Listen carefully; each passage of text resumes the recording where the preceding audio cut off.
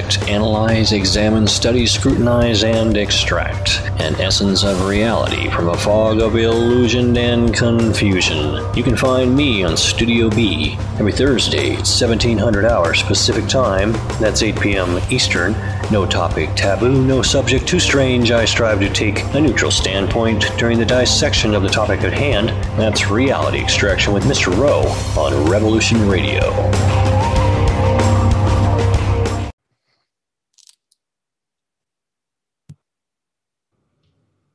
This is your host, Barbara Jean Lindsey, and you're listening to the Cosmic Oracle Show. It's Tuesday, February 21st, and we have a wonderful guest that I'm really excited to introduce you to. I've just met him briefly the last couple of weeks, so he's a new friend, and I think you'll find him interesting and stimulating and full of wisdom for all of our listeners today. And thank you and his name is Michael Lee Hill. That might be good if I give you a name, Michael. Well, thank you. And so welcome to the show today, Michael. And we want to thank everyone for listening to Revolution Radio at freedomslips.com. We are the largest internet radio station in the world, and we have a 100% listener-supported radio station, and we're here thanks to your generous support. So you're the ones that help keep us on the air. So please click that donate button and give whatever you can afford. All you have to do is go to freedomslips.com, push that button. No amount is too small, and we really appreciate your continued support. And we have as our producer, the one and only Patrick English. How you doing, Patrick? Oh, fine. Thank you, honey. How are you? Good, good. It's still raining here in California, but we're still here. How's that dam doing? Well, my family's there, and they're still there. They haven't evacuated, so it comes and goes. So so far they're all packed and ready to go at the last minute if they need be, but they're a little bit stubborn too, and so they decided to stay. And they're not quite they're about 40 minutes from the dam itself. So okay, they have a little time to get out if need be still. I thought they were near Sacramento. They are. They're in Plumas Lake Because Lake area. I can't see them emptying the whole city of Sacramento, and I was thinking it's far enough for it to be safe. Regardless. Yeah. I don't know. Yeah, well, we got messages that it was evacuation time, and I received a notice that you could go to where it's live telling you to evacuate. And so I called my sister in a frantic, and she said, "No, Barbara, there's nothing happening." And she's a good friend of the local sheriff there, and he called her, and there was nothing happening at all, though there was someone live streaming it that there was actually evacuation going on. Disinfo, huh? Yeah, disinfo. Imagine that, right? Really? Hard to believe. Well, not on this station, right? We get the we do truth. our best. We do. We get the truth here. And so, so how are we on our donations so far? Well, it is the 21st, and since we need $100 a day for this 28-day month, we are at $1,678. We should be at $2,100. However, we're not too far behind the curve, and much gratitude to those who have given. Just please help us out if you want us to be on the air. Thank you. And so we have Michael Lee Hill here today. And so, Michael, I'd like to tell our listeners a little bit about you. And from what I have is that you are an award-winning musician. And before the show, we were talking with Patrick about your guitars and that you received the Steve Vai Guitar Challenge Award. Yes, yeah. That was... like we were saying, I think some people might know I've had contact with what people would call extraterrestrials, and I found it more strange meeting Steve Vai and Joe Satriani. It's kind of surreal. Earthing with the alien? Yes, indeed. Well, part of our work here on the Cosmic Oracle Show is we hold sacred space for people to call in and talk about their experiences.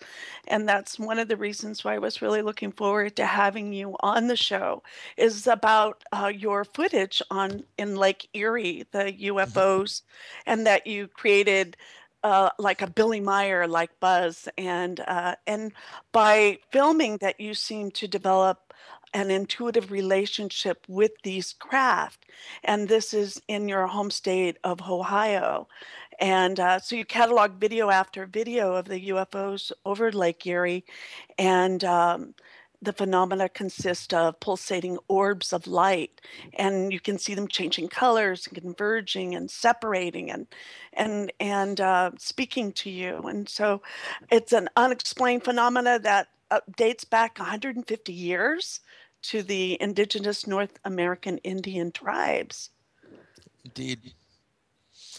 Yeah, that was a strange one because once I started experiencing this phenomenon here, I started to do some research. And I found some newspaper articles from, the newspapers of this area's time back in the 1800s. And they said that, people would see these. They thought it was some kind of illusion that there was like a ship on fire that was hovering over the horizon, and they would send out rescue ships, and they'd get out there and not find anything. There was no wreckage, no nothing. And the Native American Indians of this time, they called them wizard lights, and they tell them, no, that's not what you think it is, just leave it alone. But yeah, two different articles. And then that's when I really started to realize, because people don't know the same area of Lake Erie, first of all, in Close Encounters of the Third Kind, if you remember those orbs of light that were going down the freeway and they had the police chasing them, Steven Spielberg but used that actual event that happened. Those craft for real came off of Lake Erie and went into Pittsburgh, and the police chased them until they ran out of gas, and so then going up to 1988, a lot of people know about this Coast Guard event at a power plant here, and it's called the Coast Guard event because the Coast Guard was called. They sent down two agents, and they witnessed this huge triangular craft with these orbs of light coming out of it, and smaller triangular craft, and they made an actual government document, report of what they witnessed. And, Richard Dolan has called that one of the best 10 UFO events ever because of the government documentation backing it up. But just going forward, in 2003, there was a huge mass sighting here with hundreds of people calling into the local radio show. It's like the biggest talk radio show. It's called the Mike Trevisano Show. And it just so happened, side note, is he pulled me onto the show more recent, and he gave me all those phone calls on a CD into the station, and they've never been heard before. And just so as it happens, they replaced their servers and they lost everything that was in their computers. So I realized I was the only one that still had a record of these phone calls. So I'm like, well, crap, I better get them up on YouTube or something. So I did that. You can go to my YouTube page. It's called Frozen Hill. It's all one word, and I've uploaded a lot of stuff there. But so I guess my point is people don't realize that this activity has been ongoing even back into the 1800s through 1988 through the 2003 mass sightings, and it escalated until 2011. These orbs of light started coming out of over the lake, out of the lake, and hundreds of people started going down to the shores of Lake Erie and witnessing these things. It actually made it to MSNBC, and they had Nick Pope from the UK Ministry of Defense. He was chiming in and saying, yeah, this seems to be the real deal. It's really fascinating, though. Do you guys know who Skinwalker Ranch is? Sure. Yeah. Well, they're owned by an organization called Bigelow Aerospace, who makes space station modules for the powers that be and whatnot. And Bigelow is also in charge of looking into new propulsion systems. So they're the ones that bought the Skinwalker Ranch. So in 2011, when all this mass sightings was going on, two things happened. I think this is really fascinating. First of all, I was contacted by an investigator from Bigelow Aerospace. His name was Gary Hernandez, And he told me, we know that what you're in contact with is the real deal, because it's the exact same thing we've been studying over the Skinwalker Ranch for 20 years. And it's interesting because this individual still sends people my way that want to know what these orbs of light are. Thinking that's kind of strange, having Bigelow sending people to me, you know. But it's really fascinating, because one thing I learned from this investigator, and I've learned it elsewhere now as well, but he said these aren't UFOs in the way that we think of something made out of metal with nuts and bolts. And he said these have more to do with portals and time travel, these orbs of light. But yeah, it's an ongoing situation here. It's still ongoing to this day, and we can get into some of the reasons why, because I found out some inside information that there is the largest underground base in the world was said to be here by a friend of mine who led the reverse engineering programs for the NSA. And he said it's the oldest underground base in the world, and it's not ours. So it kind of explains the activity here. Well, yeah, it's that from Skunk Works as well, that contact, or? Yes, exactly. This is the gentleman. His name was A.R. Borddon, and that's right. Yeah, he became a dear friend, and actually like a father figure to me, because it was really strange when I was on the History Channel.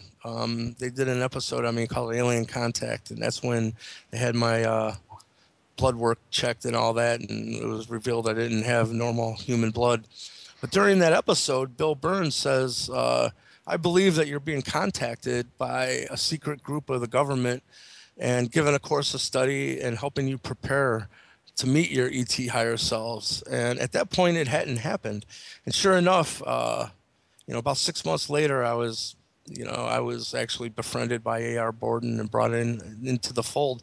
So I often wonder how Bill Burns even knew that, because you predicted it on the History Channel show long before it ever happened. But yeah, so that was 2008. I worked with them, and they trained us to actually use like telepathy to contact the incoming Anunnaki to ask for their help and helping us through some of the earth changes that was happening in 2012. People think it was this big non-event. They have no idea what was happening behind the scenes to help humanity, because if you remember that. Can you tell us about that? Can you tell us about that? Yeah, no worries. What we did was they taught us remote viewing, telepathy, practices, and one of it was we were trained to go to what they called a non-physical platform, and it was a 7-member team that had been put together, and that was 3 teams of 2 plus A.R. Borddon was what was called the wave guide, and that was like a microphone, and it actually gets such a little signal, but it gets amplified before it gets sent out the cord. And that's kind of was A.R. Borddon's job. He called himself the wave guide, and he would take all our collective mental energy, amp it up, and send it to the incoming. And so would you have an awareness of that as you were doing it? Would you feel you lift up out of the body, or how would your consciousness be separate from the body? What they did is it was really interesting how they did this. Yeah. If you picture like a Star of David, a Merkaba, a double tetrahedron, and you just superimposed it over the United States, every point of the triangle of the Star of David, one of us team members was physically there on the United States. So my partner was in California, and every day for a month we would contact through Skype and lock our even breathing together using a metronome where we could hear. And then it was the idea of when 2 or more people come together with a common goal, your manifestation abilities are go through the roof. Yeah, actually, So what would happen was every day we contacted the incoming. The first part of it was an experiment to ask them. There was a lot of things happening in 2012. And so it was to ask them for their help. And to do this, they first had to make sure that us team members could go to this non-physical platform and recognize our partner's energetic signature stamp, if you want to look at it that way. So a lot of it was really spending a lot of time with our partners and finding out a lot about them and beginning to feel their energy field and be able to recognize them. Once that was accomplished, and they called it a handshake, then it progressed to the next level of seeing if the actual incoming was receiving our message, and if we're getting a handshake with our Anunnaki counterpart. And once that was done, we had to tell them, listen, here's the deal. Every time their planet is called Nibiru, I'm sure a lot of your listeners know this. But it comes through every 3,600 years, according to the records. But every 3,600 years it comes through, it's not catastrophic. So what's the difference? Well, what makes that's good to know, because sometimes when you say Nibiru, people go into fear on that, like an automatic fear. Well, a lot of it might be cellular memory because, a couple times it was catastrophic. So, what makes it catastrophic is where it traverses through our solar system. That if it comes through and it's between Mars and Jupiter, we have a fighting chance because we have something to buffer its effects on our tectonic plates and, electromagnetic fields and whatnot. But if it comes through Mars and Earth in between, then we're screwed. And all indications were it was coming through a doomsday transit.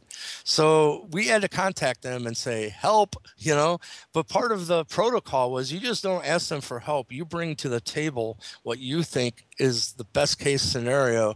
And even though, obviously, they have a lot higher technology than we can even imagine, but we asked them for a change in trajectory as the planet came through the solar system to bring it between Mars and Jupiter so we'd have a fighting chance. From what I heard, it's kind of like the Anunnaki kind of laughed and they said, look at the children trying to grab the wheel, and drive. And it's really fascinating because the end of the matter, that's not what happened. I'm sure your listeners, you've heard of the Merkaba, your energy field around you. Well, once your energy field is ignited in a specific way through meditation and visualization, that, this field turns into a ball of light around you and pretty much you get to go anywhere in the universe, free pass. It's an interdimensional travel vehicle. But what people don't really know is everything has a Merkaba field around it. It doesn't matter whether it's a dog or a plant or a planet. So what happens when you ignite a whole planet's Merkaba field? Well, just like, our personal Merkaba field will become an interdimensional travel vehicle. If you ignite the whole Earth's magnetic field, Merkaba field, the whole planet goes interdimensional. So they said when all these problems were coming through in around the December timeline of 2012, that we were going to get the hell out of Dodge, but take Dodge with us. They said, truly, time doesn't exist the way that we think it does. And once a planet was removed out of this timeline and into the ether, 1/100th of a second would have equaled 36 years into the future. So to us, we were only gone out of this timeline for 1/100th of a second. Most of us wouldn't have even noticed. But in that time, the Earth went interdimensional, came back out in 2036. This cosmic super wave that was said to arrive in 2012, it passed some of the problem areas with solar activity that we were tasked with. And then we popped back into this timeline, and truly, they had told us we have taken the whole planet into a new timeline. And I do believe the work we did is why we're experiencing this whole Mandela effect. And, truly we're in a different timeline that is a positive outcome for mankind and not the previous one prophesied all this time. But to finish the story at the same time, after we had contacted the incoming Anunnaki, the AR Borddon got a hold of us and said, listen, there's a Hurricane Sandy, that's heading into New York, if you remember back in 2012. He said there's a lot of evidence it's being steered artificially. And they want this to happen. The transhumanists, they wanted this depopulation agenda. And so they tasked the team to get this information to the incoming Anunnaki. And they said, listen, we know you're not weathermen, but we're going to give you a tasking instructions booklet. And I still have all this. I can share it with your listeners. But they said, this is all the most current data from weather satellites and whatnot. And we know you're not weathermen, but we just want you to put your eyes on this ebook. Just read it. We know you don't understand it, but they'll know what to do with the data because they're going to be somewhat looking out of your eyes. They're going to be using you as their iPhone, you know. You'll be their smartphone connection. So we did that, and we gave them the information for the storm coming in. And people don't really know this, but on the other side of the United States, on the western coast, in the ocean, there was earthquake Charlotte. And that created a 20-foot wall of water, a tsunami that was heading right for Hawaii. And in real time, because they knew they had like about 3 hours time before this wall of water was to hit Hawaii. So in real time, they took all the people in Hawaii, took them to higher ground, and live on CNN and everything, they awaited this wall of water to arrive. And on both coasts, those storms lost all intensity before they landed. But that's what caused the death of A.R. Borddon, because the last time I talked to him, he said, our mission was successful. We did stop these events that would have been catastrophic for mankind. But his last words to me was, well, we pissed off the wrong people too, that they had a depopulation agenda, these transhumanists. To them, they'd go down into their bunkers and leave us to go down with the sinking ship. And then once the smoke had cleared, they would rise back up and have their little utopia and not have to worry about us crazy humans misusing unlimited free energy and whatnot. So, about 3 months later, they came down with a really rare cancer and was dead, And like I said, he was kind of like my father figure. So it really pissed me off how they played dirty pool, Yeah. But, I'm so sorry to hear that. It's sad when someone that you love so much and is so life passes, even though you know that you have them here spiritually and you have that connection with them still. It's still Barbara, the craziest thing I can even tell you is I don't even still have them here in the spiritual. A.R. Borddon has returned into my life as a whole other incarnation. And he explained to me, truly, he's a Pleiadian representative. See, I didn't know this when he was alive. A.R. Borddon is James of the Wingmakers. I don't know if you're familiar with the Wingmakers. No, can you let our listeners fill us in on that? Yeah, check out wingmakers.com and specifically go and read the Dr. Neruda interviews. What this was the Pleiadians are very involved with the Anunnaki, intertwined, I should say. And people don't understand this, that, their culture, their king, his name was Anu, A-N-U. And his wife, he took on a wife that was Pleiadian. She was not Anunnaki, and she was a Pleiadian queen. And they had a child, and this was the first time that a hybrid was born into the Anunnaki bloodline himself, and his name was Ea. And so Ea was half Pleiadian on his mother's side and half Anunnaki, half Syrian on his father's side. So, this was Prince Ea. His father was the king. He was raised to take the throne. But later on in life, Anu severed that relationship with the Pleiadian female and took on an Anunnaki wife. And they had another child, which would have been Ea's younger brother. And his name was Yahweh. That sounds familiar, right? Or Enlil. Yeah. Or Enlil, yes. Yeah, Enlil is Yahweh, I'm finding out. But so the Pleiadians are a big part of this, and they are said to be a very high race. In the Bible, they call them the Elohim. But so the point is that A.R. Borddon was the Pleiadian ambassador here on this planet. A.R. Borddon was this person known as James. So when you read the Wingmakers, Dr. Neruda right. interviews, when you come across the words, they call him 15 in that because, you know, he was the 15th person to hold that position within the NSA, within, you know, Skunk Works, Lockheed Martin. So it's that simple. He was just the 15th person, so they called him 15. But that is A.R. Borddon. So what I want to tell you is this person that became like a father figure to me, because of the work when we went up against the transhumanists, and you know, he knew he was in trouble, and he ended up dying. Mhm. Well, Mhm. at that, what I found out is he had 5 other physical human incarnations happening simultaneously at I the love exact same that. time I on this love that. planet. Yeah, so it's like you I, can't stop I've read it. that I've read that and heard that. I love that. So continue. Sorry. Well, what happened? Oh, it's all good. So one of his other incarnations is a Native American Indian, because actually, A.R. Borddon himself, you know, 15 was Cherokee, which Mm. that's prominent, and we can talk about that later. But so after he passed away, yeah, I mourned. He was like a father figure.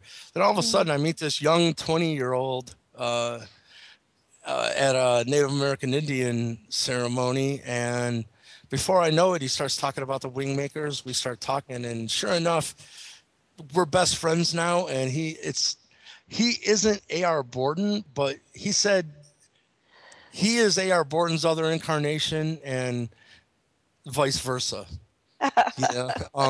So he said what happened to him was when AR passed away in 2013, it was almost like AR's consciousness awoke within this other individual. And it's strange because now I've got to actually finish some conversations that I had with AR Borddon, and deep conversations too. Like no one else would ever have known what the hell I was even talking Sure. about, you know. So do you think he was able to pass, A.R. Borddon was able to pass it on to him before he left the planet, or? Well, I'll tell you what he said to me specifically. He said the Okay. Pleiadians of such a high frequency and energy that pretty much they knew in the first place that I needed this Pleiadian influence in my life. So it was made through, they call them event strings, you know, like almost arranging multi-dimensional chessboard moves behind the scenes to, Huh. you know, to align people. Mm-hmm. And so they brought A.R. Borddon into my life. But when he passed away, even then they can time travel, right? So they're like, well, we got to Sure. make sure we have another human that's gonna, you know, if they kill one, we'll bring another one. They can't stop it, you know. So that's what happened, and that this only happened last June when I met this individual. So Mm. for you know, years I mourned the loss of my friend, and then all of a sudden, to me, there's no doubt that he is James. He is A.R. Borddon. But he is himself. He's got his own personality for sure. But man, talking about I don't think we can swear here, but we'll call it a mind freak. um, yeah, that's a little hard to Yeah. deal with, you know. But Like, to assimilate it, right? Could blow your mind a little bit, I would think, at first, until you can yeah, activate it, right? And yeah, then you can have so fun with it, and then you can then actually work and heal with it, right? I just, you know, I feel fortunate now. A matter of fact, I'm leaving Thursday for Colorado for the next Star Knowledge Conference, and this individual will be there. So I'm going to be spending the next week with him. And he's come up and stayed with me at my house for a week, and we just, you know, it's right away. He just felt like a long lost friend, and it gets a lot deeper than that. Anyhow, are you familiar with the whole Anunnaki mythos?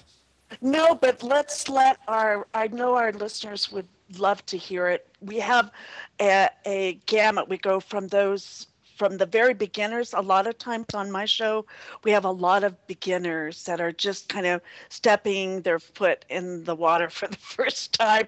And then we have Uh, like Patrick and I, the old folks have been around for years too, listening. So we have this array of different aspects and perspectives. But so if you could kind of give us the basic of the Anunnaki would be wonderful. Cool. Well, they said, as we were saying earlier, they are the inhabitants of this planet. It's truly a part of our solar system, but it orbits way out into deep outer space. It only comes back through our part of the neighborhood every 3,600 years. What's interesting is your listeners can go and type in Planet X found January 2016. And you'll find out that all through, they've already released to the mass media, our scientists know this planet is there and it exists. So it's not this crazy conspiracy theory anymore. They know it's there. But every time it comes through, they had, through their own evolutionary process, kind of destroyed their own ozone the way that we're destroying ours. And they needed gold because they would powderize it into a really fine, like, mist, and with other elements as well. But they would put it up into their atmosphere to shield their planet from solar radiation when it came through our part of the universe. And not only that, they found if they powderized gold and turned it into monoatomic gold, it's called, and inhale it, that gold, it makes all your like neurons fire, your DNA. It's the highest capacitance for transmission of energy. So have you tried it? Have you tried it? Yeah, when I when I first met the Anunnaki in 2008, this individual had a vial of it and he took it out and he put it on his like if you look at your hand where that cup of your thumb and your forefinger, right there, he put some on his hand and like kind of made a line out of it and said, would you like to do a line of this gold? And I'm like, well, I guess if an Anunnaki asked you if you want to snort some gold, what the hell? So yeah, I tried it. I want to say on one end, I felt like I didn't feel anything. There's no buzz involved or anything like that. And I didn't really feel any difference, but I can say later on is when I did meet this individual, that Marduk. So maybe it did do something, but yeah. But so what would happen was, because they needed this gold, and by the way, that's why this gold kept them rejuvenated on a cellular level and very long lifetimes. So not only did they use it to buffer their planet from solar radiation, but they used it to keep themselves rejuvenated. So when they came through our part of the solar system, they realized, wow, this planet has huge deposits of gold, meaning Earth. So they set up mining operations here for, I think it was about 400,000 years before mankind ever set foot on this planet. So right there is kind of strange. Like, are they really aliens? If they were here 400,000 years before we were, maybe we should be calling them. Yeah, and they found it in the ocean mainly, right? Is that if I remember right? Gold actually is everywhere here. They said in Africa there's some huge, Michael Tellinger is pretty much expert on that they found these huge mining operations in Africa. But what had happened was, I don't know if you guys ever seen the movie Interstellar with Matthew McConaughey. They got into this time differential kind of thing happening, and the easiest way to understand this is Einstein had this thing called the twins paradox. And he said what happens is, like, say you got two twins on the planet, and one twin gets in his spaceship and goes off and travels at near the speed of light for 5 years, turns around, comes back to Earth. Well, his earthbound brother will have been dead for like 500 years. That Einstein said the faster you travel through the ether, how you perceive time truly changes. And so to think about this, each brother, like the one in his spaceship, he's got a wristwatch on and it's still clicking 1 second equals 1 second. For him, he doesn't feel any type of time change. But to his brother on the planet, his wristwatch is still clicking 1 second equals 1 second. There's not a problem until they try to come back into each other's timelines. Then the brother that was traveling at a fast velocity through the ether. Well, take this, and they said, as crazy as this sounds, they've actually proven it with the speed that even jets fly. That they could put an atomic clock into a jet airplane and have a ground-based counterpart and have them sync together. But once the jet went up and flew, a couple 100 miles an hour faster than its ground-based counterpart, when it lands, they'll be a few milliseconds off on their atomic clocks. So really, to wrap your head around this, you need to realize that planets have their own speed through the ether. And so when you go to another planet that's traveling faster around the sun than one of the other planets, you experience time differently. They said, for instance, right now, if it was possible to go through a Stargate and, walk into a room, walk out the other door, and you're on Mars right now, Well, the truth of the matter is, if you tried to get on your super walkie-talkie and communicate back to the Earth, you would be communicating to Earth in the 1950s. Right now, it's kind of hurts your head. But, because of this, the Anunnaki that were coming here to mine gold, they were having problems with this time shift that when they went home, their loved ones were aged differently. And so they were actually going to have civil war. The Anunnaki that came here to mine the gold, they were called the heroes because it's truly like a death sentence. They looked at it as to come here and do this. So, this is how the whole creation of mankind enters into this, because a lot of people say, well, they just go around creating slave labor. And that's not the case. It was a do or die situation for them. They thought if we could have some help with the toil and labor, maybe it would alleviate the situation that's leading to civil war. The King Anu was amassing troops to come here and take care of the heroes. And so it was Ea who said, well, what if we got some help with the toil and labor? And since there was no indigenous life form at that point of its evolution that was capable of helping us, it's like, no matter how much you love a chimpanzee, go and try to get some chimpanzees to help you mine gold. It's not going to work out real well. So they thought, what if we jump started their evolution and mixed our DNA with theirs and created a jump-started human vessel that would have the awareness and consciousness to even take an order or help, and but be able to survive on the planet still. Indeed. And so at this point, what had happened was,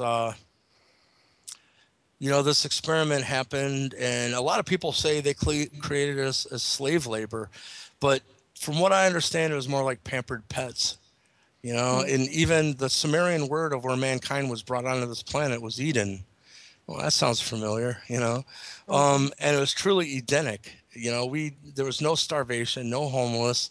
If you wanted to go talk to an Anunnaki, you went to the pyramid, and there's a lot of depictions of like a 15-foot tall individual with like normal 5-6 foot tall individuals coming up to it. They could go and know that they're not alone. So it wasn't was there a hierarchy in the system, or was it in a circular indigenous, a communication with no hierarchy for the people? No, it was definitely, there was hierarchy at this point. Yeah. It was, you had the pharaohs, the actual Anunnaki, and then, the humans. But, truly, when you read the Sumerian clay tablets, like when we fast forward and we get to the flood, they were devastated. Some of the Anunnaki, they dropped to their knees and wept because they loved us. Some of them looked at us as pesky gnats. You could get into that too. But the whole thing with people saying, well, they just go around creating slave labor, that's not actually correct. And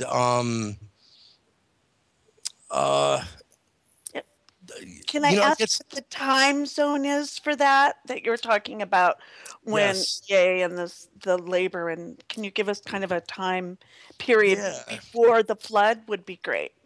Yeah, it goes back, like I said, they were here like 400,000 years before mankind ever set here. But from what I understand, about 50,000 years ago is when the first experiments to bring this help, Homo sapien onto the scene. But truly, as I said, this one brother, the first brother, his name was Ea, and he was known as the water bearer. He was always depicted with water coming out of his shoulders or carrying pitchers or buckets of water. And being known as the water bearer, he is the prototype of like Poseidon, Neptune. And So, the age of Aquarius, right? yes, the guy holding the bucket of water, right? Might well call it the age of Inky. Um, uh, so your listeners know, though, Inky is not a name. A lot of people confuse this. It's a title. It's kind of like Dalai Lama. Um, N means Lord and Kai means Earth. So his title was Lord of the Earth, Inky, but his name was Ea. But anyhow, uh, so Edgar Casey nailed this, by the way. A lot of people know that Edgar Casey did a lot of prophecy on, the Sphinx and the Atlanteans and the Hall of Records under the paw and all that. But a lot of people don't realize that he also prophesied what happened to the Atlanteans. And he's being proven absolutely correct. And that was, Atlantis was broken up in 3 earth changes, which gets into this timeline we're talking about. And he called the Atlanteans the Poseidians. So it shows you this is Inky. This is Inky's place of home. So 52,000 years ago, first earth change, and the continent of Atlantis sat between the North American continent and the European continent. And the first wave of migration out of Atlantis went to the right, and they migrated into, the European continent. And then 27,000 years ago was the biblical flood event. And this is a huge timeline for the story of the Anunnaki. But before we get into that, I'll just finish the timeline. 27,000 years ago, Anunnaki scientists realized the crust is going to slip and we're going to have what they call a pole shift. And so there's another migration out of Atlantis to the right. And then 10,500 years ago was the last breakup that totally took out the continent. And for the first time, the Atlanteans went to the left and came up into the bottom of the North American continent.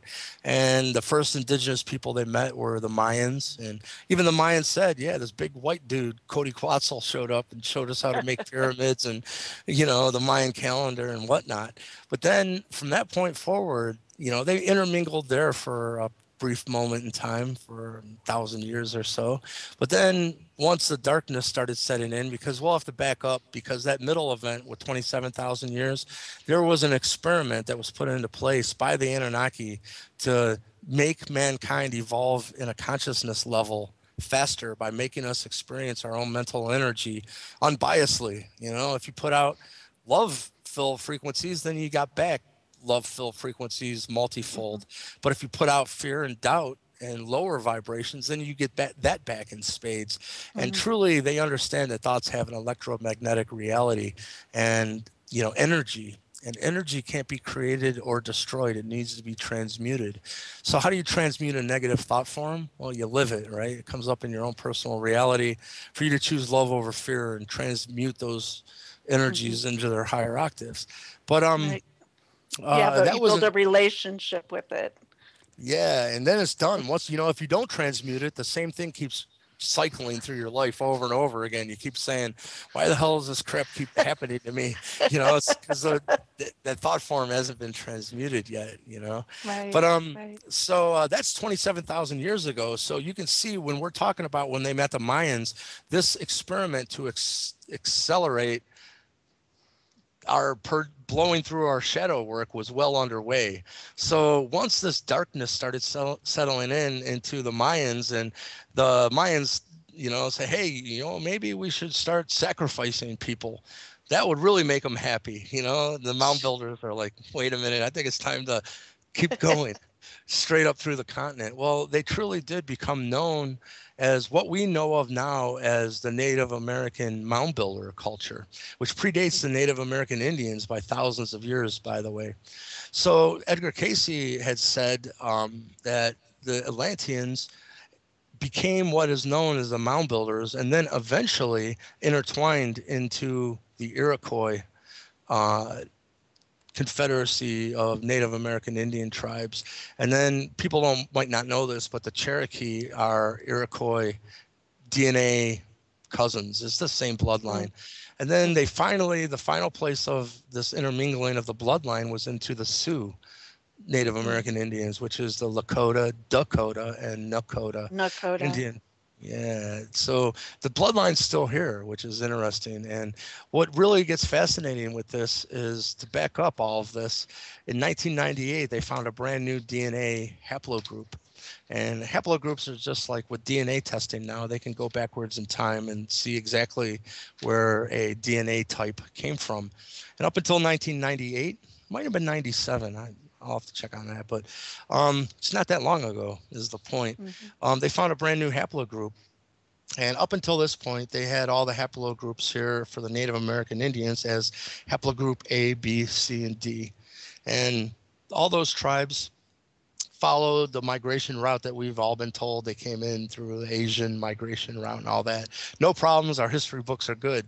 But now haplogroup X2A shows up, and people can go to Google and just type in haplogroup, all one word, X2A. You'll find some info. It's really not a lot of it out there yet, but because it doesn't go along with what we've been told, because what they found was haplogroup X2A only exists on this planet in the tall skeletal remains that have been removed out of these mounds.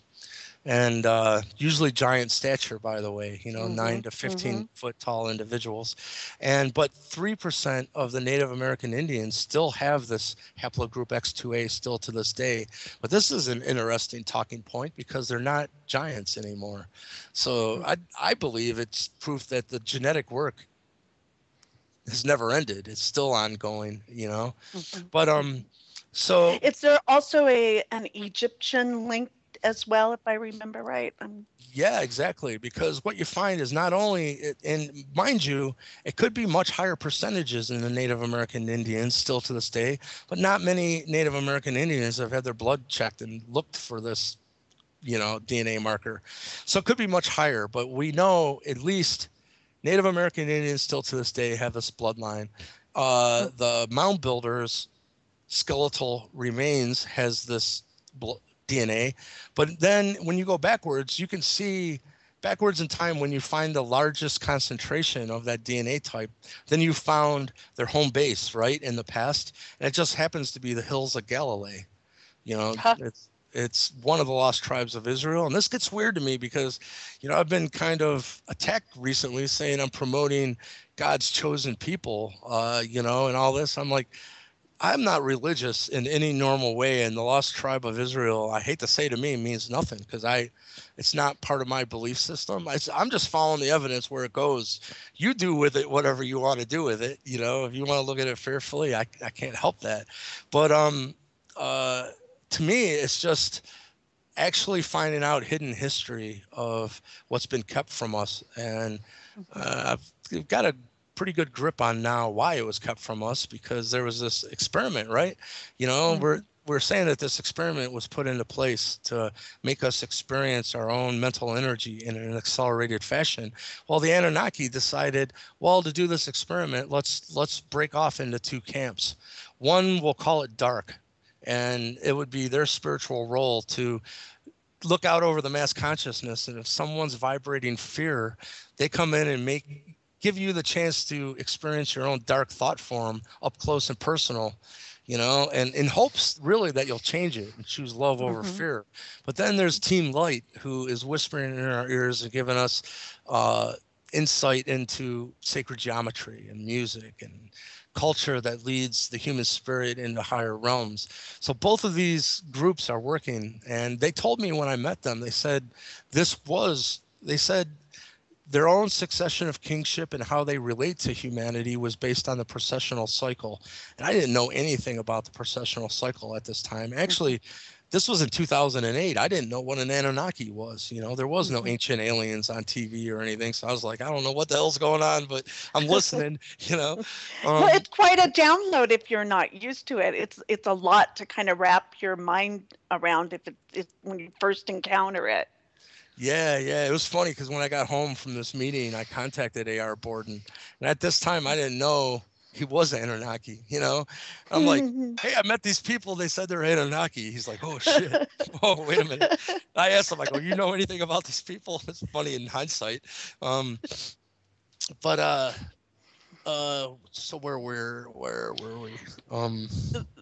The kingship, the processional Oh, cycle. processional cycle. Yeah, they said this experiment to accelerate human conscious evolution. Said the very second, the first second that we entered out of the age of Pisces into the age of Aquarius would signal a new time of succession of kingship for the Anunnaki and how they relate to humanity. And they said we've made it. In their own words, were mankind has earned the right to be treated as equals. And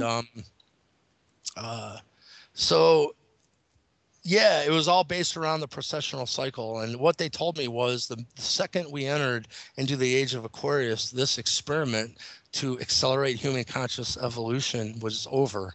We would either have learned our lessons or we wouldn't have. And if we wouldn't have, we would have got the doom and gloom ending to this story. And another flood or start all over. Well, people are going to find out. Man, I'm going to spill the beans right now. And I don't really talk about this because, man, it is a frightening subject. But I could tell you, I guess it's a good thing to get it out there because it's not what people are going to be told and it's not what people think. But, you know, the ending of the story is on its way. And if we wouldn't have learned, we would have had this meteorite impact the Earth. And it's coming and we'll be here in 2036. And what has happened with this is I partnered with David Sarita on a film, and we had this gentleman named Boyd Bushman from Lockheed Martin. He was a senior scientist who just spilled the beans. You know, he showed us working anti-gravity. He let us film some of the documents and whatnot. But during this interview, he points up and there's this picture of this meteorite, and he said, you know, we know this is coming. We're tracking it. It's going to come between the Earth and the Moon in 2029, and it's not going to be debatable, right? You know, and then it's going to get locked into Earth's orbit, and it's going to cycle twice around the planet, each time with a decaying orbit. And in the third pass around, which will be 2036. By the way, this was interesting because I told you the work I did with A.R. Borddon, they ignited the Earth's Merkaba field. They said they took the planet to 2036. So I don't know why that's important, but I do know it's not coincidence. But so they said Lockheed Martin knows it's going to strike somewhere in Siberia, and it's going to be a civilization-ending event, really. And David was shocked. He's like, "Wow, like." Do you know how bad it's going to be? He said, well, it's going to be bad, but he said, we don't know the trajectory and the speed yet precisely. So it depends on what angle it comes in and whatnot. So what I can tell you now, fast forwarding, is the Native American Indians have released to the world, the masses, that they have prophecy of this meteorite coming in, and it will be here in 2036. And to them, they said they got a message from Spirit that the moon had said she would take the hit for us. And she would make sure she was between this incoming object and the Earth, and that she would take the hit. And in their prophecy, the moon cracks in half. And still 3 big chunks of the moon come down and strike the planet. It's still horrific, but it's survivable. So that's what the Native American Indians have brought into play.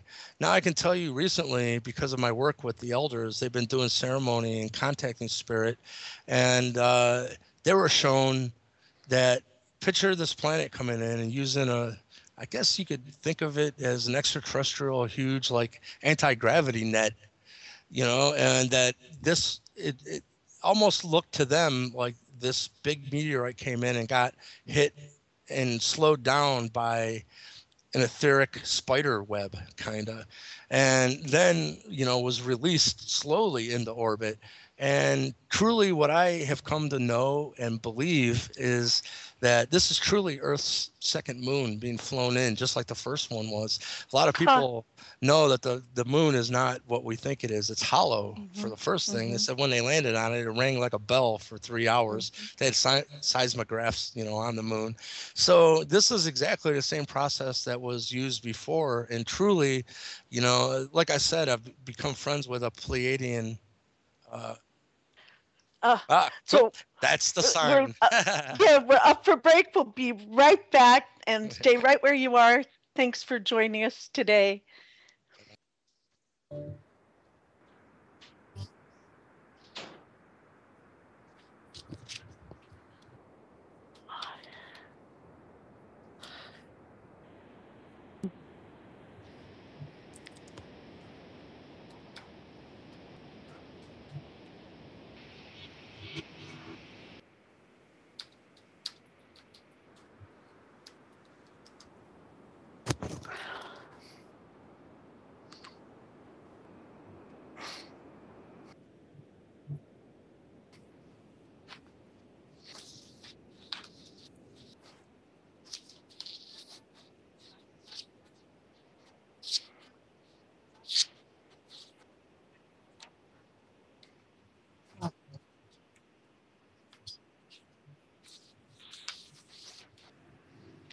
This is your host, Barbara Jean Lindsey, and welcome back to the Cosmic Oracle Show. We want to thank you for tuning in today, and we have with us a wonderful, mesmerizing guest, Michael Lee Hill, and you can reach him on at michaelleehill.net. He also has a YouTube channel called Frozen Hill, and you can reach him there. And we have been talking about shadow work and mound builders and Atlanteans and Anunnaki and the Native American connection and Edgar Casey and the Atlantean connection. And I'm having a really good time. I don't know about you, Michael, but I'm having a great time. Me too, man. I appreciate the opportunity.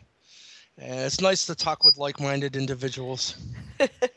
Well, Barbara, we seem to have a caller. Oh, okay. Let's take that caller now. 702, are you with us? Yes, it's Dippy 405. Hi, Barbara and Pat. Hi, it's been a while. Glad you could join us today. How are you? I am well. Yeah, there's been changes going on between the 6 months since we last talked. Yeah, and changes. Do you have... Go ahead, yes. Oh, do you have a question for Michael Lee Hill? Oh, is this for Michael Lee or is it for you? I didn't know it was a person reading from him or from you. Oh, no, it's Michael Lee Hill is talking about his experiences as an Anunnaki and as a spokesperson and he will be the lead speaker for the upcoming Star Knowledge Conference, the 1111 Star Teachings and Solar Eclipse Ceremony in February 26th this weekend in Golden, Colorado. Because you don't do readings, do you, Michael? No, I don't. Yeah. Oh, okay. So usually I do apologize. No, don't. Usually no worries. Usually we do readings, but when I have a guest on, I like to hear what they have to say as well. That's what I thought. Is that okay? Or can it keep until next week's show? Is that cool? Yes. Yes, okay. Of course. But stay with us and tune in, and we love having you on the show for sure. Okay. And so also for all of those that are listening in, we do ask that you go to freedomslips.com, find that donate button, and please give a donation. Be generous. Keep us on the air. No one gets paid for any of the shows that we do, that we host, or the producers, or all the time that Mike Ringley puts in on the show and his family. So thank you from the bottom of our hearts to yours for your generosity in keeping us on the air. And you just have to go to freedomslips.com. And so we're back. And so, Michael, we were like in the middle of talking about the Haplo group and the X2A as well. Would you like to? And I know that you discovered that this is part of your blood as well. Can you tell us a little bit about that story and how that came to be? Yeah, Or because wherever you want to take it to, Michael. no, that's perfect because it's interesting because I was adopted at a couple days old. So I never knew my heritage. I never knew my nationality. Most people would say, "Oh, dude, I think you're Italian." I'm like, "All right, whatever," you know. But because of being on the History Channel and them revealing this unknown blood anomaly, they told me if you know how to get in touch with your biological parents, you should, to see if this is some kind of hereditary thing, you know, and maybe they know something about it.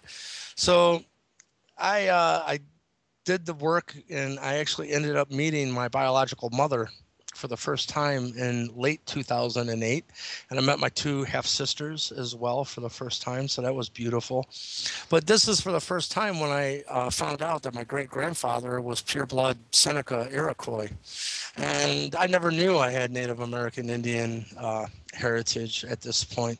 I found out on my mother's side I'm Iroquois, but on my father's side I'm Erie Montauk, and you find out Montauk means Pharaoh. And this truly is tied in with Egypt, all of this, because what you find out is, you know, this bloodline was here in Eastlake, Ohio before Egypt. And the first written 10 Commandments ever found on this planet, written in ancient Hebrew, was found in Newark, Ohio, not Egypt.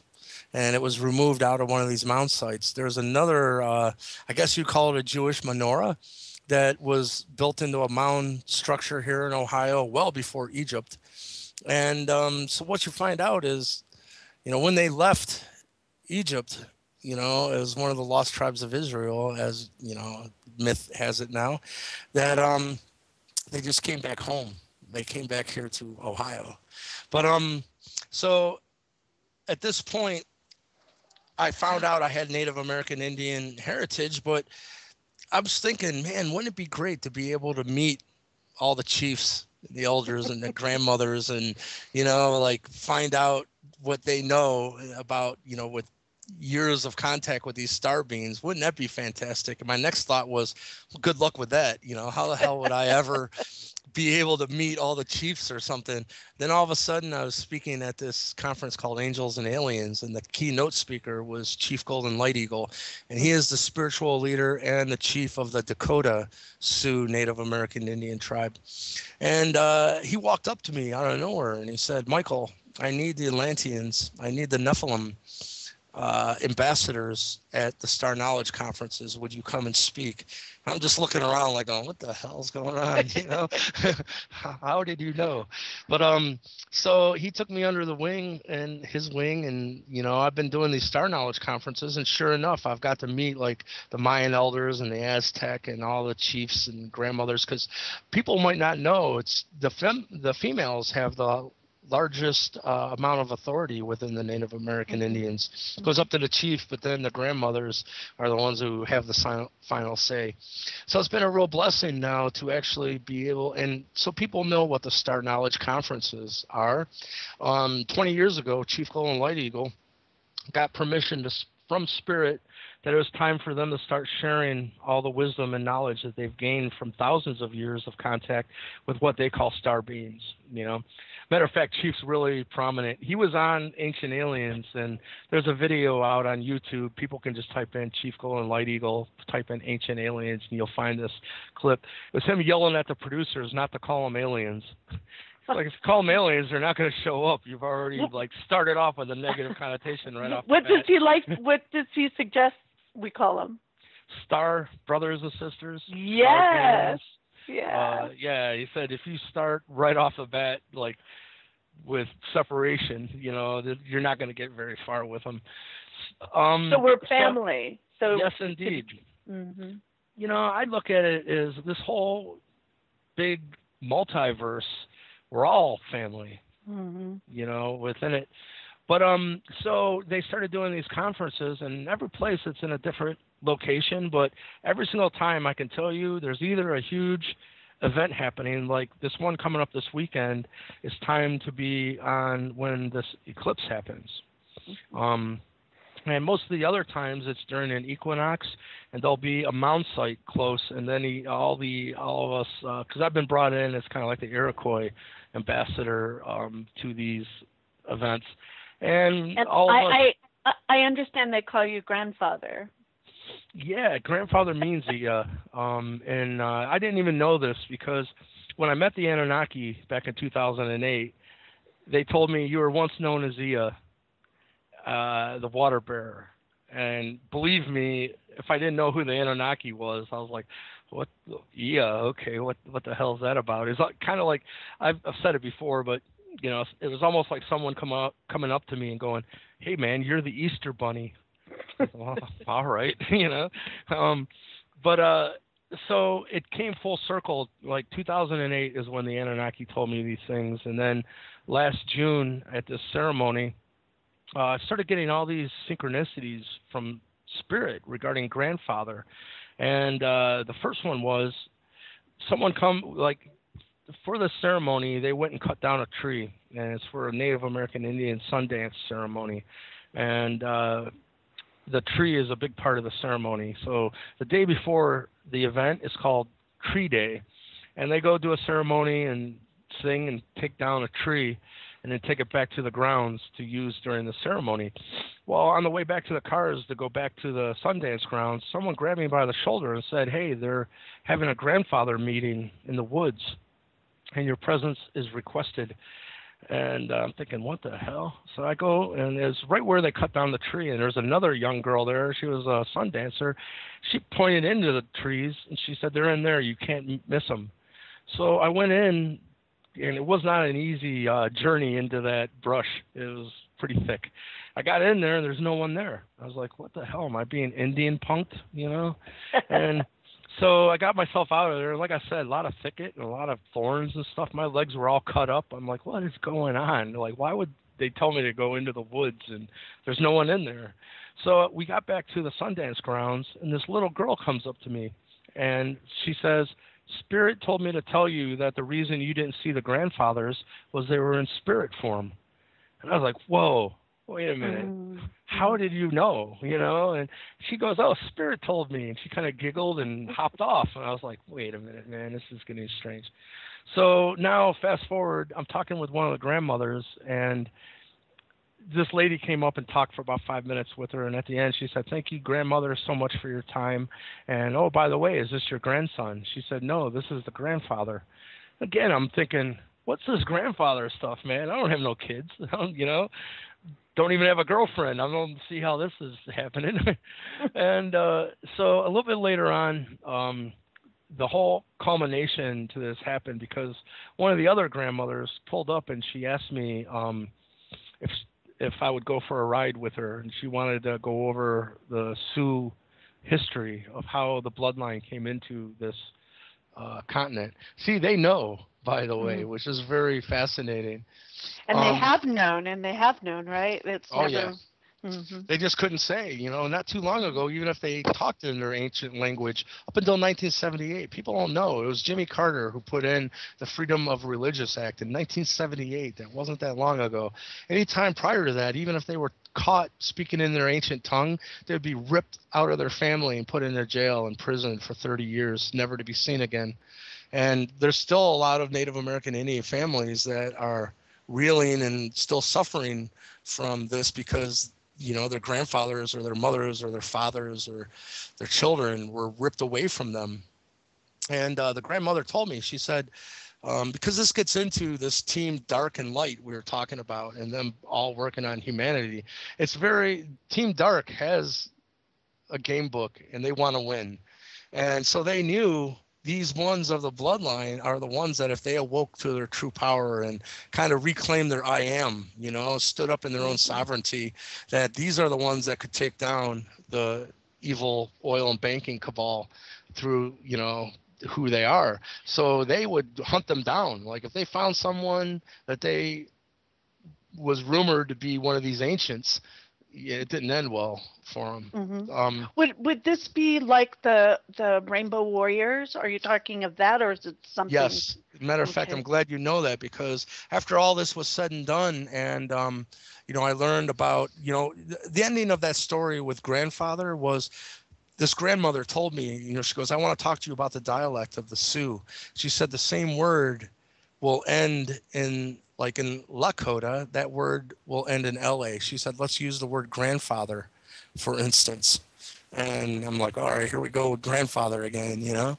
And she said the word for grandfather in Lakota ends in LA.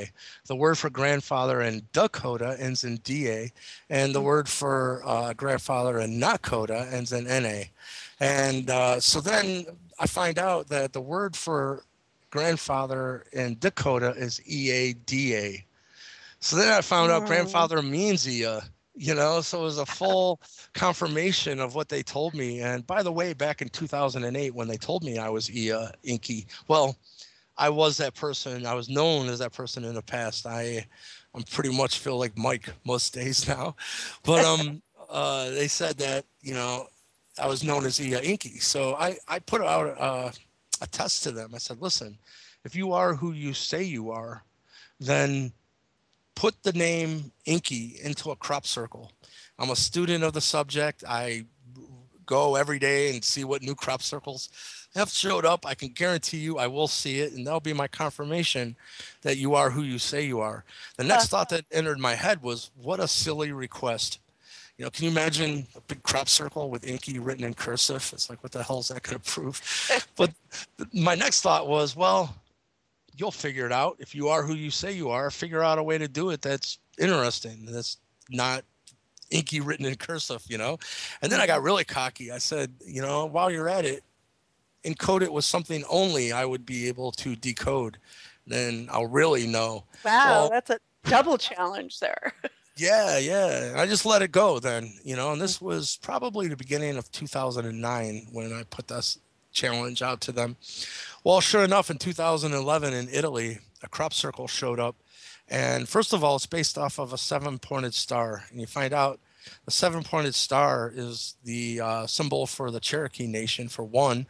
And it is the Babylon world map that sits in a museum right now. The map is a 7-pointed star. So it's interesting because Babylon was Anunnaki. And here you got, you know, this crop circle showing up that is based on, you know, this Babylonian symbol, the 7-pointed star. But what's interesting with this is I began to become a student of the subject called cymatics, which is the science of making the invisible visible. Some people might know, they've seen where they take a big metal plate and they put sand on it. And this metal plate is tuned with a bow. And when you bow it, you know, you watch the sand dance and geometry is formed. And it's not random. Every single time you hit specific frequencies, specific geometry is formed. Well, that has evolved now till they have a big container of water and it's in a big tripod, so there's no vibration that can get in it. And then it's got a waveform generator pumping sound through it. And then there's a high-tech camera to record what's happening on the top of the water. And what you find out is they've been guiding us into what are the most cosmic harmonious frequencies, which we can get into this, but it's 432 hertz. And it's strange because our musical standard has been changed to the A note resonating at 440 hertz. And what you find using this exact same scientific technology, if you put 440 through it, no geometry is formed. It looks like a puddle. But if you just back it off to 432, it's almost like you've taken the focus on a camera and brought it into focus. And so the 440 takes away our energy, right? And yeah, it's controls pretty much our vibration. It's the most disharmonious frequency that well, could be chosen. That's not fair. Yeah. I think someone knew what they're doing, and I can tell you there's a whole movement of us musicians that are now tuning to 432, and I'm one of those. But So the point is that if you take 4 octaves below 432, which, just because you got your middle A note on a piano tuned properly, there's still a lower octave A note. Then there's a lower note on the piano, and then a lower A note on the piano. And those are real simple, by the way. Pythagoras is the one that found out that if you want to find the lower octave of any frequency, all you do is divide by 2. So 432, the lower octave is 216, and then 108. And then 54, and then 27. Well, the point of this is when you put a 27 hertz pulse through this scientific device called a simoscope, what you get is a perfect 7-pointed star. Mm-hmm. So the inky crop circle. Do you get one for each one then, for 54 and 108, 216 as well? Oh, yeah, absolutely. Uh-huh. And what I had done is I had tracked down the proper cymatic image for every note in the musical scale and tuned properly, and the proper cymatic image for it. And I started creating these glass crystal subtle energy devices. And I've seen them on your website, at michaelleehill.net. And yes, they're beautiful. The color of them are just absolutely gorgeous. So I invite our listeners to come check this out, what we're talking about. Yeah, because that's actually a much evolved product of where I was even at this point, because what I'd done is had one of those discs made for every note of the musical scale tuned properly. But before I did these group of 7 discs, I had just made one out of that inky crop circle. And, it was sitting on the table. And then I got to these cymatic images. And mind you, the crop circle that showed up in 2011, people can find this, by the way. Just type inky crop circle and it will come up. I had made an inky crop circle crystal disc just for poops and giggles, as they say. And I was making these discs, and when I got to the A note, here's the 7-pointed star looking me in the face, and I didn't realize it was the same thing that the inky crop circle was based off of. And I'm thinking, why does this look so familiar to me? And it took me about 10 minutes. It's like it wouldn't snap into like an aha moment for me. I know this. And after about 10 minutes, and my brain, my higher self just going, don't worry about it, just relax and it'll come. And nothing came, right? So I finally, after about 10 minutes, I'm like, well, okay. And I just put the disc down, and I looked to my right, and I seen the inky crop circle disc, and I seen the 7-pointed star. And then I looked over at the 4 octaves below 432, and I went, oh my God. That was a moment of revelation, because first of all, I asked them to put the name inky into a crop circle, and what you'll find is that 2011 crop circle, at the end of every point of the 7-pointed star, there's a row of circles. Some of them are filled in and some of them aren't. It's like blank blank filled in, blank blank, almost like in school when you take a test, a multiple choice test. And what you find out is it's actually ASCII binary code. And when you decode those lines, it spells out Ia space inky. So they did put the name inky into a crop circle, and they encoded it with something only I would be able to decode, that it was based off of a 7-pointed star, which points us into the 432 subject matter. And really why this is important, people don't know this, but they left us this huge gift, because 2010 in Italy, in the same field, I do believe, there was another crop circle. And in this crop circle, it encoded Einstein's famous equation, E equals mc squared. And it's encoded in ASCII binary code as well. And so what you find out is E equals mc squared. First of all, it's like our whole science of today is based on that equation. But quantum physicists now tell us that everything in existence exists as both a particle and a wave simultaneously. Well, that equation is only the particle part of the equation. It's right there, m equals mass. So E equals energy, and then c is the speed of light squared. So where's the frequency component in this E equals mc squared? What you find, so 2010 crop circle, E equals mc squared encoded. 2011, inky crop circle based on a 7-pointed star, which is 4 octaves below, creates a 7-pointed star. 432 based information. Well, what you get is 432 squared. So 432 times 432. Your listeners can check this out too. It's not just my opinion, you know.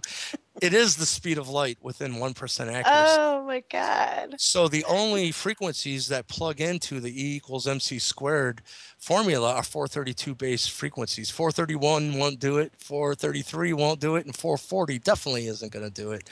It has to be 432. And so if you run the equation backwards, 432 base frequencies squared becomes C in the E equals MC squared. So 432 base frequencies becomes C squared times mass equals energy. It's truly the guidepost to unlimited free energy. And what blew my mind is these mound sites. This information is encoded into the dimensions and layouts of the physical mound sites. One wall will be 1,080 feet long. That's 108. That's 2 octaves below 432. Another wall will be 2,160. It's mind-blowing. And like, so all along, you go back to Samaria and you find out that right out of the gate, humanity, you know, had full functioning culture. They said no one really understands how this happened, but, you know, right out of Samaria, we were given math and number systems and governance and law and, you know, whatnot. Well, look at how many seconds is in 12 hours. It's 43,200, 432. It's like they've given us this knowledge and they're just waiting for us to wake up to start to understand the significance. Right. To remember and then use it. Yes, right? Indeed. So that's what the whole technology, what I did then is as we were talking about, I'm a musician. So in my studio, I was pretty meticulous about making sure my guitar was tuned perfectly to 432 hertz. And then I recorded a stereo sound file of me just hitting my A note. It was nothing fancy. And then I sent that to the makers of the scientific equipment and hired them to image my guitar tuned properly. Well, the response has actually been kind of historical. They contacted me and said, you know, we've used this technology to image everything from dolphin sounds to baby noises to every frequency known to man, but we've never imaged an electric rock guitar amplifier. And isn't that strange? You know, they said they've never seen the kind of complexity or multidimensionality that was created from my audio clip I sent them. And they said specifically, they think, you know, guitar amps are probably one of the only things that still uses vacuum tubes. You know, a good guitar amp has tubes in it, and it gives you that Jimi Hendrix kind of Van Halen crunch, you know? Mm-hmm. So they hypothesized that it was the tubes and what they were doing to the signal that's creating this crazy multidimensionality in the image. But they asked me for my permission to use the full 20 seconds, because what I got back was just one still frame out of, you know, for the full 20 seconds. They have a full 20-second video clip now up on cimascope.com. If you go to the video section, you'll find it. Of the image being created in real time. So you can see every time my pick hits the string, the whole image vibrates and takes on this form. So it's evolved that's now the image that I'm putting into my crystal discs. And man, I've been just getting so much feedback I can tell you, Chief Golden Light Eagle, for one thing, he said, you know, people might know, they've seen singers that can break glass with their voice, right? Well, what they're doing is finding the resonant frequency of that glass. And what they'll do is beforehand, they'll tap it and they'll see where that glass, like what note it's dinging at, if that makes any sense, or chiming at. And then if they hit that specific frequency with enough volume, it shatters the glass. In the same way, Chief Golden Light Eagle told me that the 432 hertz frequency shatters the walls of cancer cells. So is it like an amplifier than like a crystal, like a crystalline, where you use a crystal as an amplifier, like the tubes? What it is, I understand what you're asking. Yeah. Okay. what it is, you know, if you follow the idea that certain geometry has innate subtle energy attributes, you know, like pyramid power. You know, Mm-hmm. people know that if you take a pyramid made out of brass and put an apple in it, the apple will stay fresh for much longer than if it's just left out of that pyramid. So when you take this idea that certain geometry has innate subtle energy properties, well, I had learned how to do these crystal discs that are called Pleiadian healing discs. And the idea was the most important thing was what sacred geometry image you're using to encode like into the crystal.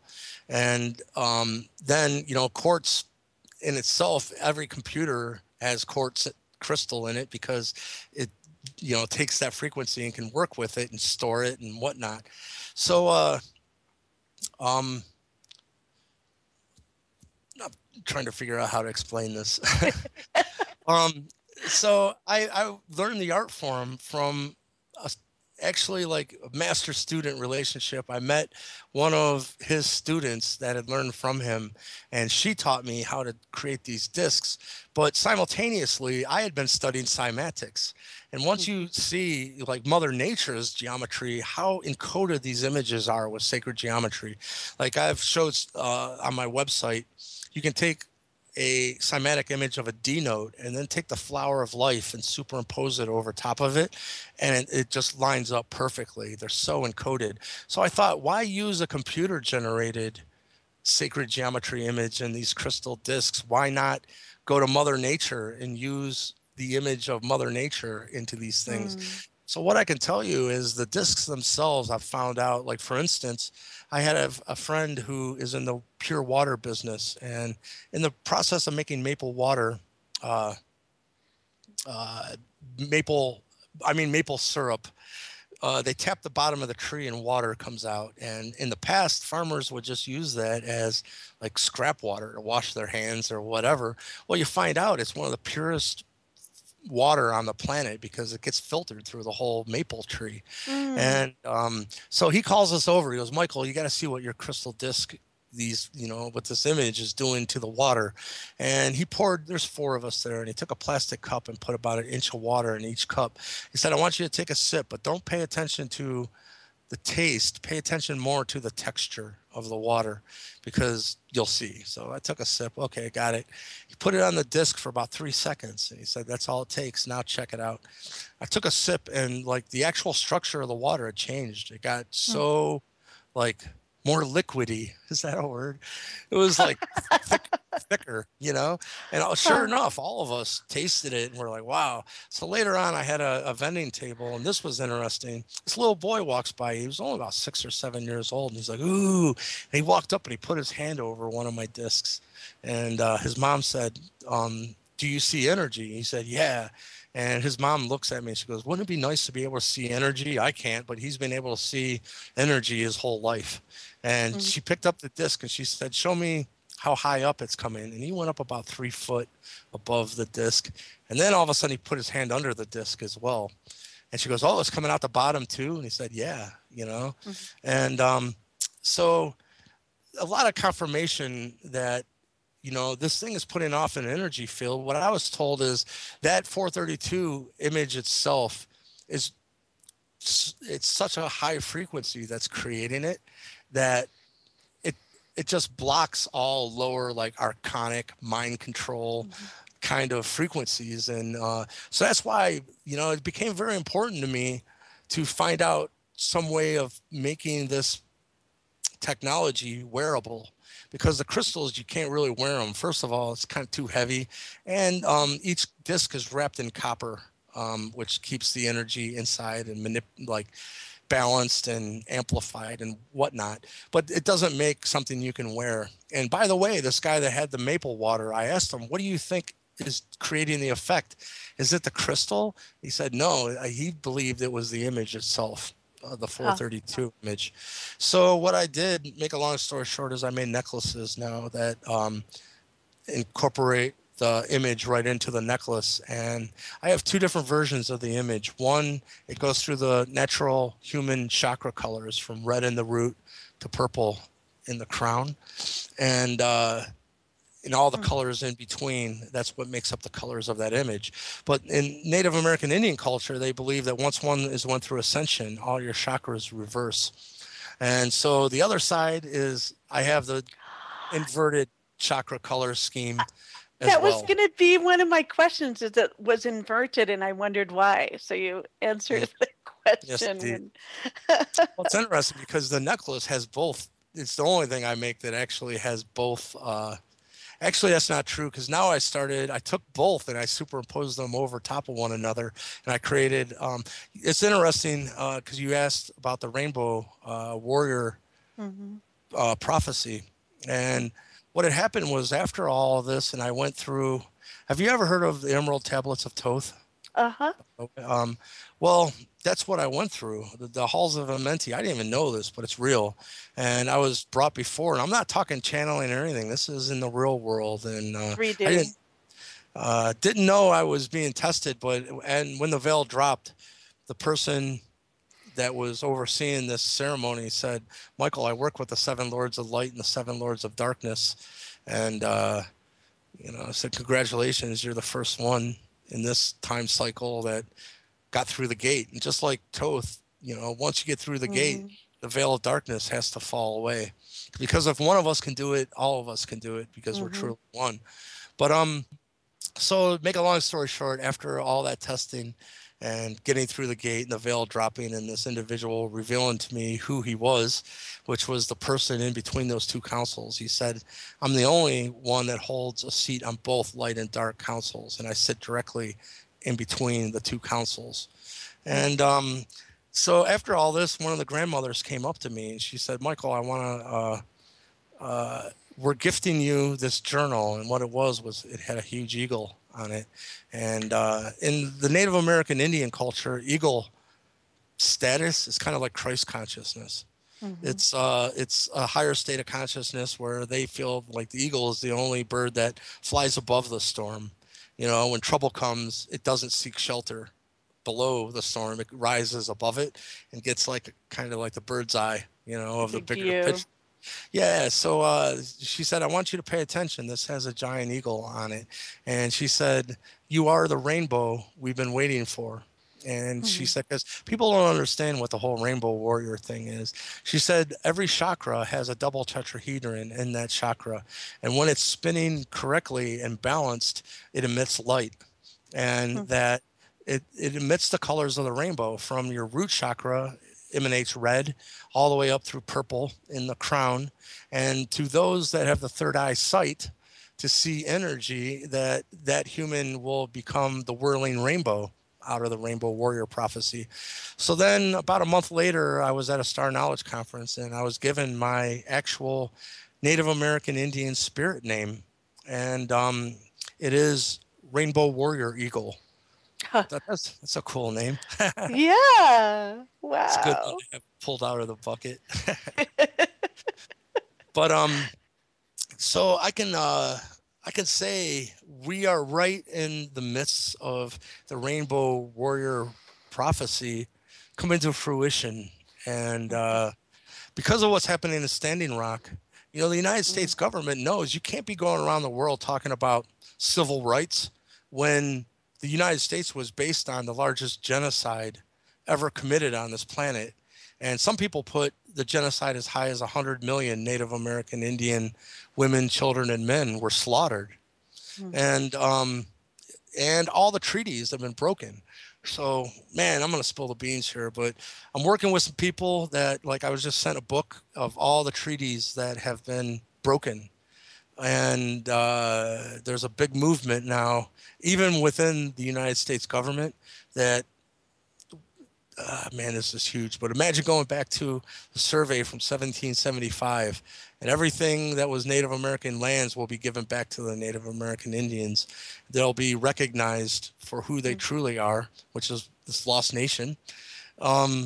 And it's really fascinating because, like I said, I found out that my hometown of Eastlake, Ohio, is the first site of the mound builders ever on this planet. Once they left, the Mayans, they just continually traveled right up through the middle of the United States until they dead-ended at Lake Erie and set up camp. And this my hometown here had a mound site that had walls that were 660 feet long and had a huge pyramid in the middle of this walled structure around it. And so what's interesting is then you find out, I have newspaper articles now I'm going to be releasing. I've been working with the East Lake Historical Society and getting this information that, first of all, the mound builders were here and they built this mound site here. But then after that, the Erie Montauk Indian tribe ended up being here. And then after that, the Iroquois Seneca came and did battle and kicked out the Erie Montauk out of this area, and they took it over. And the Iroquois, as you know, Edgar Casey, and what I've found out, that's the remnants of the Atlanteans. So as weird as all this sounds, I started to realize there's this road. It's one of the oldest roads in this area, and it's called Lost Nation. Well, it's like, oh, I wonder who named it that, you know? And that's not a coincidence, right? No, it gets even crazier because I'm really wondering, it had to be a Templar, because the Templars were very instrumental in, you know, the formation of the United States. You find out our forefathers went to the Seneca to find out how they united their 5 tribes that had been at war with one another for a very long time. And somehow they were able to unite their tribes. And here the United States wanted to unite these states, you know, and this is not how things were done. And our whole government was based on their form of government. So what I want your listeners to do is just go to Google Maps, Google Earth, type in Lost Nation, Ohio. Then they'll take you right to the road. Take Lost Nation until it dead ends onto Lakeshore Boulevard, right at Lake Erie. And if you take a left within 1 mile, 1.5 miles, you're at the first site of the mound builders ever in the United States. And what sits there now is East Lake Middle School, which is really fascinating to me because they know the Indians never lived at these sites. They know their vortexes of energy. They wouldn't even enter these areas unless they did a lot of ceremony to clean their psychic vessel so they didn't bring anything of darkness. Because if you're in a vortex, it's going to amplify anything. It's unbiased. So they made sure they were clean vessels, you know, so to speak. Now we got a school with poor kids, you know, just sitting there oblivious. But anyhow, instead of taking a left off of Lost Nation, hang a right. And you'll see right in the street names, if someone was trying to erase this from our history books, it's like someone was making sure it would be recorded here for the future. The street names that you'll come to is the first is Iroquois. And then Seneca, Cherokee, Mohawk, and then Tioga. I'm like, well, what the hell's Tioga mean? So I type in Tioga and I find out it's the Iroquois word for the place of entry. Isn't that fascinating? So it's built right into our street names here, and you don't have to take my word for it. So what's happening right now, it's very strange because it's not even debatable that East Lake, Ohio is the home site of the Iroquois Seneca. Well, people don't know the Seneca is the only tribe that were never defeated. They still own their land in New York. As a matter of fact, when you go through there, there's a big sign that says you've now left the United States. You've left New York. You're under the law of the Seneca Nation, and there's a toll to even travel through this land, but your toll is being paid by the United States government. And Salamanca, which is where Niagara Falls is the only city in the United States. It's not owned by the United States. It's leased to the United States by the Seneca Nation. And it was the late 1990s, this 99-year lease was up to lease this land to the United States. So they had to redo this contract, this treaty. And in that time, the Seneca was given $80 million. And it was in the treaty now, the United States pays them $1 million a year to lease that land from the Seneca Nation. So there's already a legal precedent that the Seneca own their own land. And that where they have it, if the United States wants to use it, they have to lease it back from the Seneca. And it ain't my opinion, you know, it's right there. So what I want to tell you is what the powers that be didn't know is they hid their home base. They hid East Lake, Ohio is their land. East Lake, Ohio has never been owned by the United States. They don't know it yet. But so right now I'm in contact with you know, this whole book of civil rights violations against the Native American Indians, and truly I can tell you the United States government is working on going back to the 1775 survey, and finally the Native American Indians will be viewed as their own nation, and they'll have their own currency, their own laws that will not be part of the United States. And I can tell you that this also involves the unveiling of unlimited free energy through cold fusion, that the Standing Rock Sioux have already went to the Treasury and asked for this technology to be funded to because it's non-polluting, you know, and Standing Rock, they're standing up for, you know, you're polluting our water, you're damaging the environment, whereas this technology is non-polluting, and they've already went to the Treasury and said, we want funding to bring this unlimited free energy to the Standing Rock reservation. And this technology, by the way, has been already confirmed in Popular Mechanics, and there's been a 2020 show where these scientists other than the guy that uncovered this cold fusion, that it's true, and his results have been duplicated. So what I'm telling you is these lands, it will be the Native American Indians who bring this world into a new, and the Rainbow Warrior prophecy, you know, the Rainbow Warriors would be the ones that brought back, make this world green again, and peace and harmony. So the way I view it is no one will be excluded, you know, it'll just show the hypocrisy of the system, that because the United States was always intended to be a beacon of light. You know, and there's been many presidents that warned us, you know, beware of the money masters, you know, and you know, all the way up till Kennedy, even he was going up against the Federal Reserve. Because you find out that's where the problem really kicked into high gear, was the creation of the Federal Reserve. But so we're right on the verge of some mind-blowing, massive changes on this planet, and the revealing of the Native American Indians as the true Anunnaki human hybrid bloodline on this planet. So put that right along with them returning. The Anunnaki are here, and they've already told me, you know, when the timing's right, there'll be official first contact. And, you know, I was brought in through the NSA into a meeting about, a lot of them were very worried about fundamentalist religion and how they would respond to the subject matter. Would there be panic, you know, and all this? And it was strange, because at that point it hit me. I go, well, why don't you reveal the reality of the Anunnaki in Earth's past first? And it's really interesting, like Carmen Bolter, who did the Pyramid Code series for the History Channel. She has a new documentary coming out. I'm friends with her now, and I'm a big fan of her work. That using ground penetrating radar under the labyrinth in Egypt, it's called the Labyrinth. You can check it out. They found a huge sprawling complex that's 60 feet under the sand.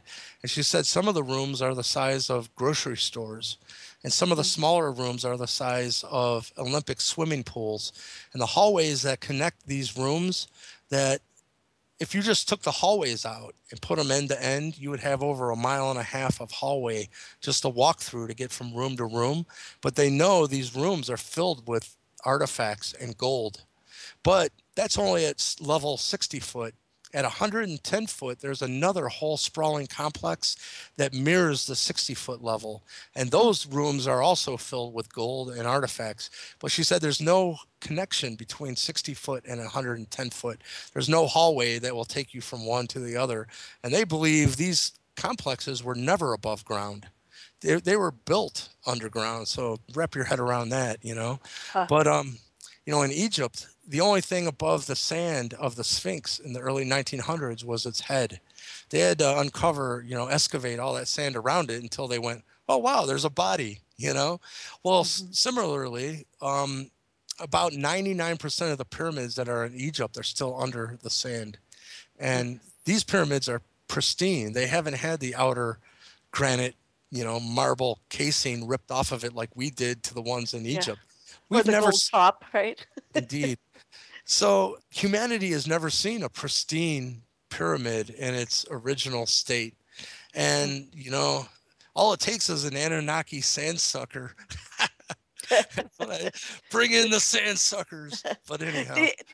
And do you think there would be something like that underneath 60 feet, 100 feet in East Lake, Ohio as well?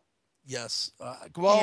First of all, you find out in this area, it's the largest salt deposits on the planet.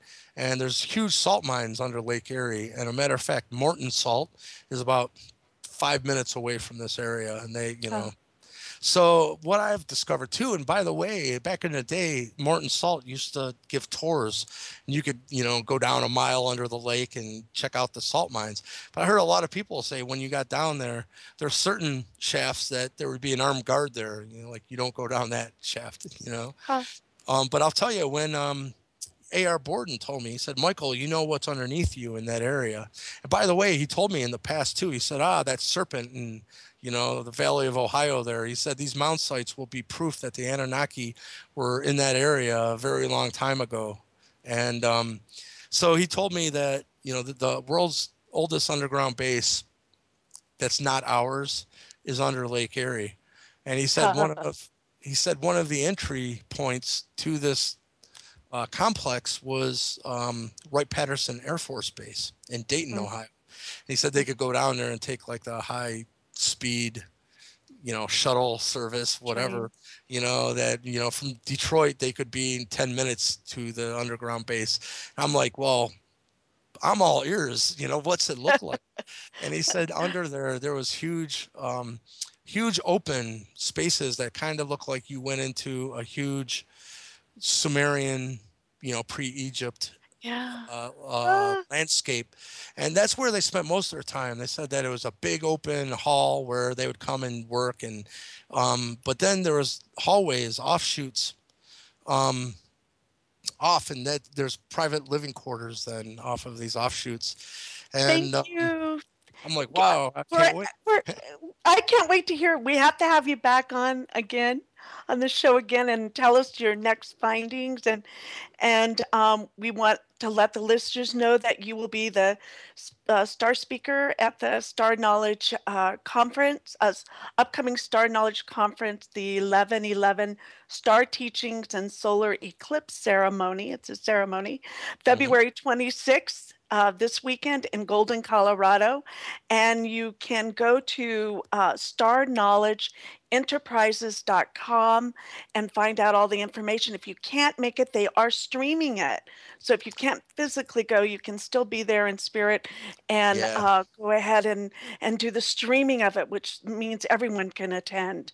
So we really want to thank you for coming on and go to your website, michaelleehill.net. Thank you, Michael.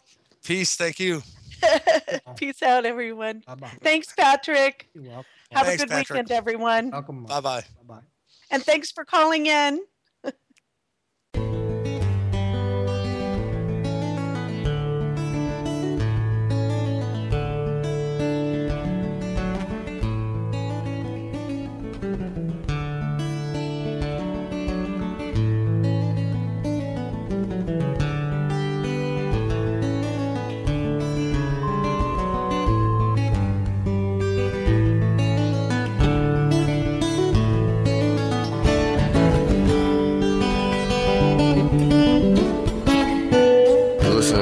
Radio at freedomslips.com, and we'll be right back after this message.